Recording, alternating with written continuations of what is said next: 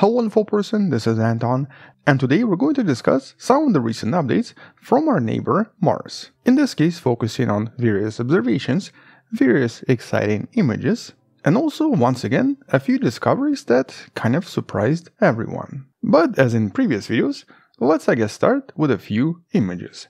Somewhat exciting images of Mars like we've never seen it before. And specifically observations from the Mars Odyssey that was actually able to show us Mars from a slightly different perspective. Although it was really the perspective of the Olympus Mons, the largest volcano on Mars and the largest volcano in the solar system, that made it kind of exciting. But in this case, while the Odyssey was taking these images, it was also able to see 3 different types of clouds on Mars in quite a lot of detail. And that's because Mars, unlike Earth, does actually have 3 separate types of clouds. It essentially has CO2 clouds, water clouds, and of course, dust clouds, with all 3 visible in different types of light.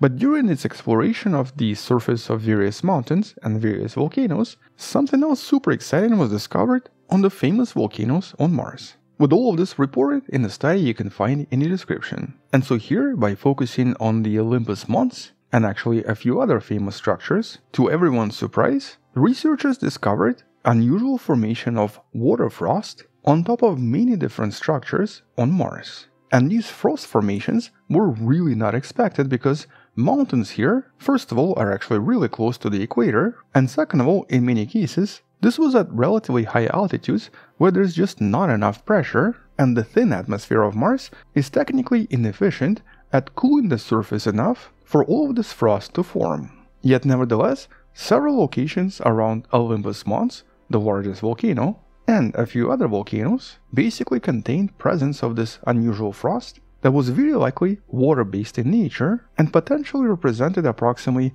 150,000 tons of water basically being deposited as tiny ice particles. With all of this also happening pretty much every day, suggesting that this is an active cycle. But unlike frost on planet Earth, here it's believed to be extremely thin. Possibly only 1/100th of a millimeter, or basically the thickness of human hair. And that's because obviously the Martian atmosphere is really thin and overall does not actually contain that much water. Nevertheless, by tracking this, it can possibly help us understand where we can actually find water on Mars and how it seems to relocate from one place to another. And so this was actually a pretty exciting discovery. But then there was another important discovery about the biggest water deposits on Mars along the Martian poles, or basically the deposits in the polar ice on Mars. And previously, it was sort of assumed that, just like on Earth, this was probably a somewhat mobile and somewhat dynamic environment, where ice was probably moving, recycling, evaporating and reappearing, and most importantly, flowing in some kind of a direction, just like ice does on Earth. But even though polar ice should flow, it was never clear how fast. And specifically, to date, nobody has ever observed any flow present in any of the polar ice. And so here the assumption was that maybe this ice flow is just super slow. But the question was, how slow? And there were essentially 4 potential conclusions. Maybe it was moving slow because it was too cold, maybe it was moving slow because there were too many impurities, or maybe this was a homogeneous mixture that was basically slowing down the material. Lastly, the 4th explanation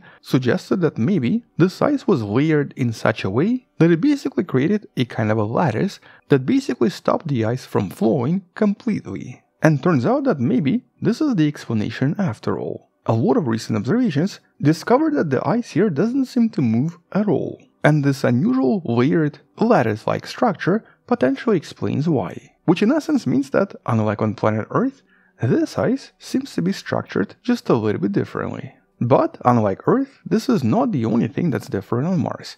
As a matter of fact, one of the recent discoveries, especially from the Perseverance rover that's able to listen to Mars, scientists have now discovered that even sound seems to act differently. And specifically, by measuring the speed of sound on Mars in different frequencies, researchers actually discovered something nobody expected once again. When it comes to the sound on Mars, it seems to vary quite a lot depending on the place, the season, the temperature, and possibly a lot of other properties. For example, sounds of approximately 240 Hz seem to travel 10 meters per second slower than most of the high-pitched sounds that travel much faster. And so as a result, any kind of an oral communication on Mars would sound super weird, with different frequencies arriving at different times. And the reason for this is because Martian atmosphere, unlike Earth, is basically CO2. And the way carbon dioxide absorbs acoustic energy makes it transfer sounds differently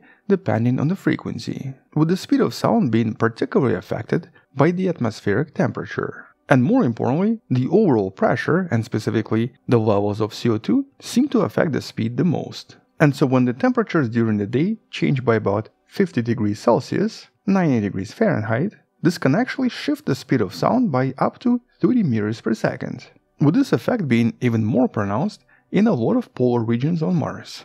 And so in essence, this basically means that the sound on Mars travels very differently from what we're used to right here on planet Earth. But surprisingly, it's not affected by things like dust or even dust storms. It really seems to be only affected by carbon dioxide levels and temperature, which will make any acoustic communication on Mars very different and very peculiar, while also potentially one day affecting things like, for example, helicopters flying on Mars, because in this case, acoustics do come into play. So yeah, definitely a somewhat unexpected discovery. But here's actually another picture, just for funsies. The picture of famous spiders on Mars. Unusual features that seem to usually appear around the South Pole, mostly during springtime, and seem to be formed as a result of carbon dioxide sublimating from within Mars. But the reason they actually form the way they form is basically because sublimation is not uniform and results in these unequal patches where all of the CO2 ice underneath sublimates at different speeds. And it essentially ends up deforming the ground underneath, forming these unusual Martian bubbles. This is actually a seasonal event and happens on Mars pretty much every 2 years. But since we're talking about surface of Mars, there's actually something else Martian scientists are super curious about, especially when it comes to Martian colonization. And here we're talking about some kind of a location, such as some kind of a subterranean lava tube, that could one day serve as a location for a possible manned mission. Because by actually trying to build a base inside one of these tubes, we might be able to protect future astronauts from things like asteroids, cosmic radiation, and a lot of other dangerous elements on the surface of Mars. And quite a few of these unusual holes have been discovered on Mars, but because of their structure, it's basically impossible to see what's inside. As a matter of fact, it's even impossible to identify exactly what we're looking at and how these were formed. For example, these could be volcanic in nature, or they could be collapsed skylights, or something entirely different, unique to Mars. But right now, based on the recent study, researchers don't actually think this could be good for us after all.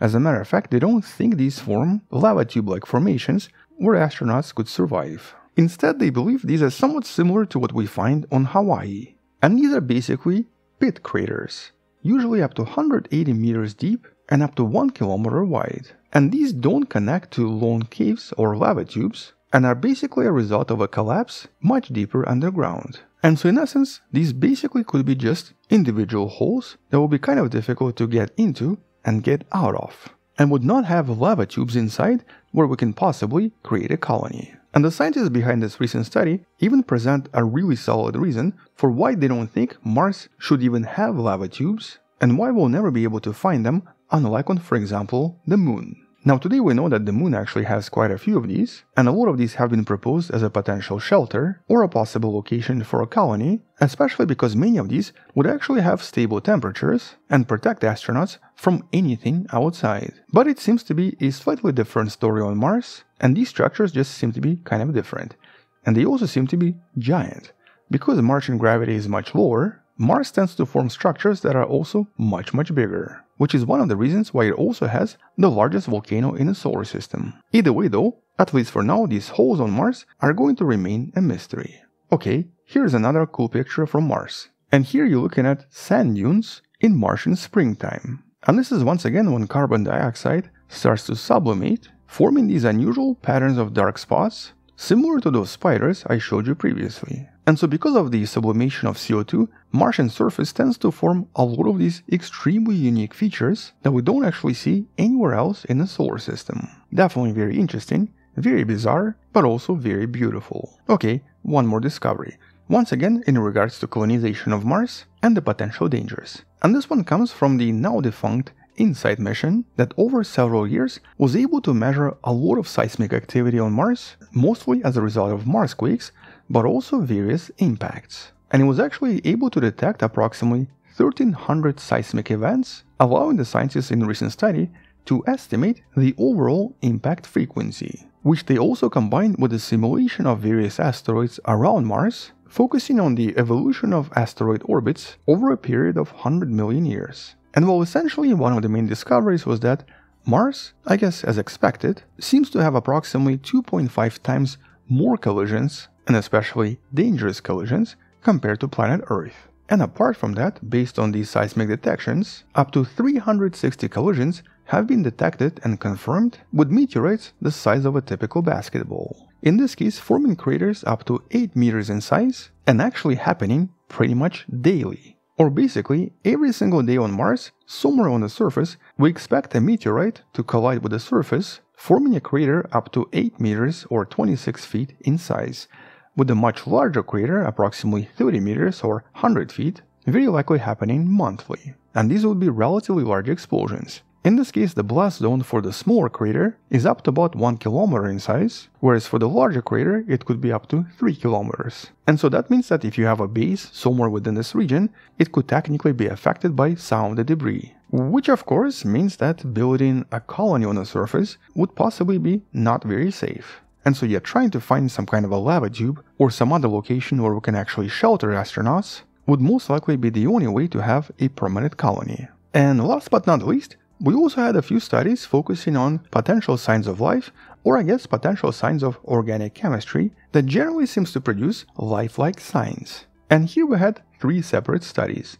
One of them focused on what's known as perchlorate salts, a type of a salt that we know exists on Mars in large quantities, and in this particular case, there was actually a bit of a mystery of what actually forms methane inside of these various compounds containing perchlorate, because generally methane, at least on Earth, is associated with life. And here, by studying this in more detail, scientists once again confirmed that methane seems to appear at night, disappears during the day, and also fluctuates seasonally, sometimes jumping in concentration by 40 times. And so because of the combination of perchlorates, methane, and some organic compounds discovered on Mars, quite a few scientists assumed that maybe this was actually signs of life. But here, in a recent study, a scientific team was able to show that perchlorate actually acts as a kind of a sealant, preventing methane from escaping from within soil, and also encouraging its production through chemical means.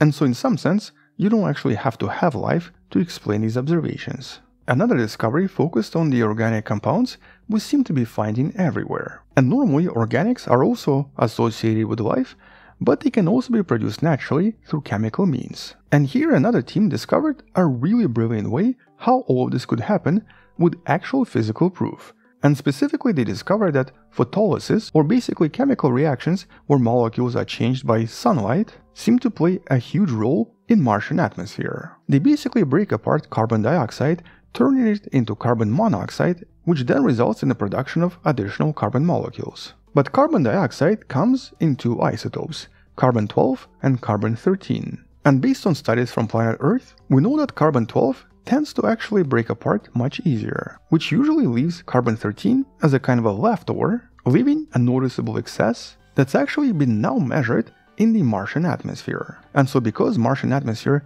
seems to be actually enriched in carbon-13 compared to carbon-12, this presents us with a very strong evidence that a lot of carbon materials on the surface of Mars, discovered by Curiosity and Perseverance, might actually be entirely natural, produced by photolysis over billions of years, and are not the result of some kind of ancient life. And so here the study basically shows that you don't actually have to have life to explain a lot of these observations. But there's still some hope.